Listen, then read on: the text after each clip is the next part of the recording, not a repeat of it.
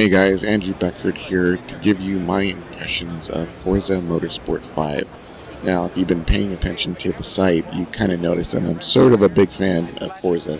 Not as big as some of the other fans out there, but, I like the game. So I was pretty excited to play the newest installment in the series, especially since it's on a next-gen console. I actually got to play the game twice, once with the Xbox One controller, and again with the Thrustmaster steering wheel prototype, which is something I'll get into a little bit later. The first thing that I want to say about Forza Motorsport 5 is that it is freaking beautiful. I mean, the kind of detail that the team Turn 10 went into on each car is mind-blowing. Like, it's very difficult to discern what's photoreal from something that's obviously computer generated. I mean, I won't go as far as to say that everything looks photoreal, but it's damn close.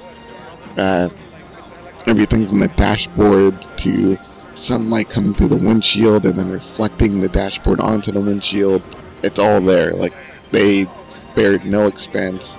They did no skimping or cutting of corners here. Like, it is a top-notch visual experience. So just getting that out of the way, like, there's no worries about how the game looks. It looks awesome. As far as how the cars handle, when I played with the Xbox One controller, I used the McLaren P1, which happened to also be on display in the game. And the thing I noticed is that the handling or the physics seem much more precise, I guess, if I had to come up with a word for it.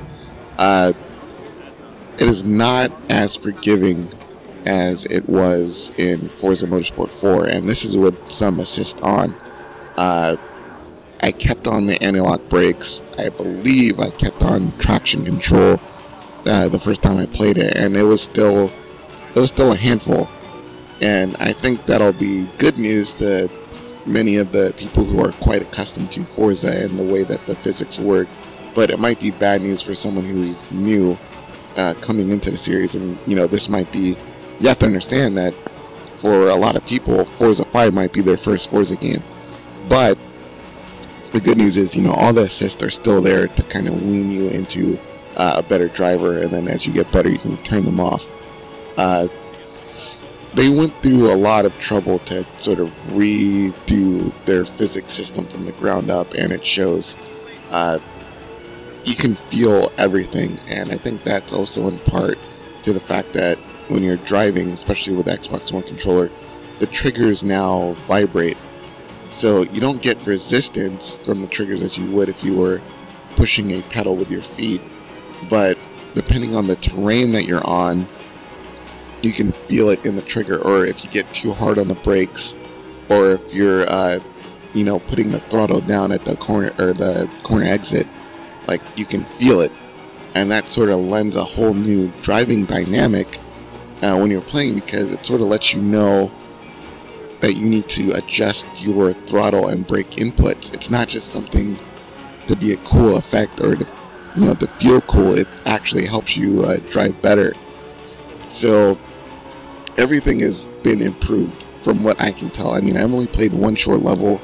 It was the McLaren P1 in Prague, which was, awesome.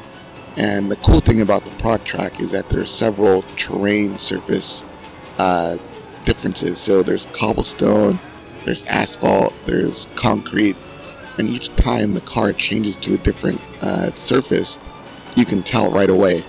Not only in, the vibrations coming through the triggers, but in the way that the car will behave. It actually reacts to the different road textures, to put it, differently.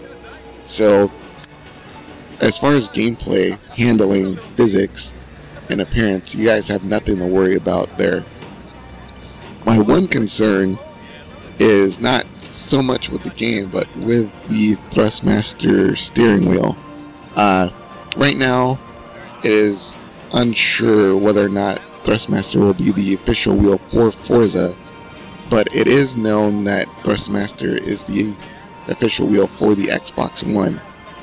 Nobody knows if the current crop of Fanatec or Fanatic wheels will work with Forza, so it's all a big mystery. But when I used the Thrustmaster wheel on the simulator at E3, there was a few things that kind of troubled me. Actually, well, just one. The steering wheel itself was awesome. It felt very crisp, very responsive to my steering inputs. The problem I had was with the brakes, or the pedals actually. They were using very kind of cheap looking plastic pedals that did not have very much resistance at all.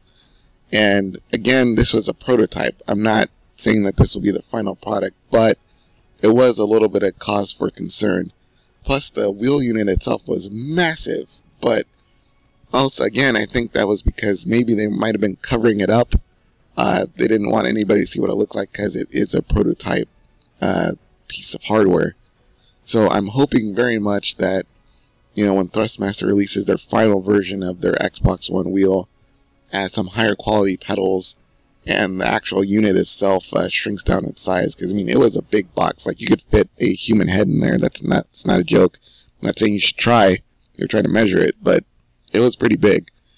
But other than that, my experience with Forza was pretty good.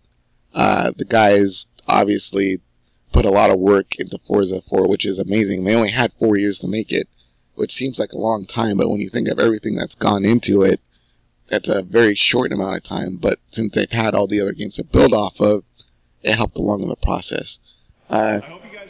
So if you're kind of holding out on an Xbox One to see if Forza Motorsport 5 is worth it, I'd say it's definitely worth it. Pull the trigger, do what you have to do. If you're not worried about the online thing, which I believe Microsoft has reversed, it's a no-brainer. If you like Forza, you gotta get Xbox One, you gotta get this game. If you like driving games and you want something for the next gen, since Gran Turismo is not on the PS4 yet, this is a good way to go. Now we're just kind of waiting on the whole steering wheel situation, if you're a steering wheel guy. But other than that, so far, because I haven't played the full game, I'd give it a, all A's across the board. Turn 10, Dan Greenwald, they did it again. It's an awesome game. Can't wait to play the full version. Hopefully I'll have an Xbox One when it launches so I can give you guys my full review. But so far, things are definitely on the right track.